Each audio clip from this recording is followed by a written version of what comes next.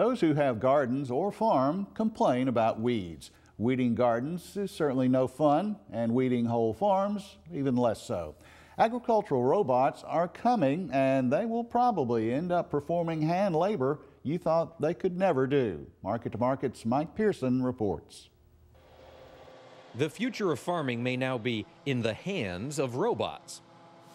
With advances in technology, computers and robots are able to perform the tasks of factory and office workers, cutting back the need of human workers.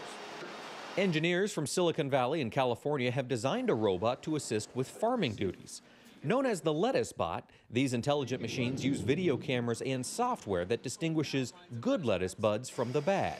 The bad lettuce buds are eliminated with a small dose of concentrated fertilizer, which enriches the soil in the process. And the nice thing about lettuce bot is that it does it automatically, it does it very fast, and it does it in a better way with more information than a human can. Just one lettuce bot not only improves production, but it can also inspect an entire field of lettuce in the time it would have taken about 20 workers to do the same job by hand. Labor is getting more difficult to find, and having something automated like this can reduce the amount of people we need to do a field. By making field work more efficient and less expensive, robots like the lettuce bot have the potential to aid in recent labor shortages. They are also expected to produce a consistently better quality product with higher yields.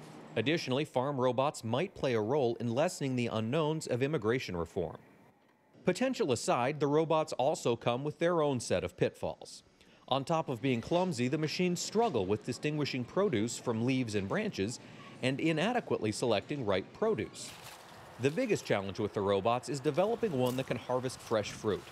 Engineers at Agrobot are hoping to make these developments by testing their strawberry harvester with local growers in Southern California.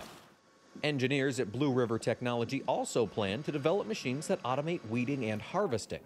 In addition to Blue River, Vision Robotics in San Diego is developing machines similar to the lettuce bot, as well as a robotic pruner for wine grapes. Since robots, like the lettuce bot and the strawberry harvester, still must undergo further testing, it will likely be several years before they are available for commercial use.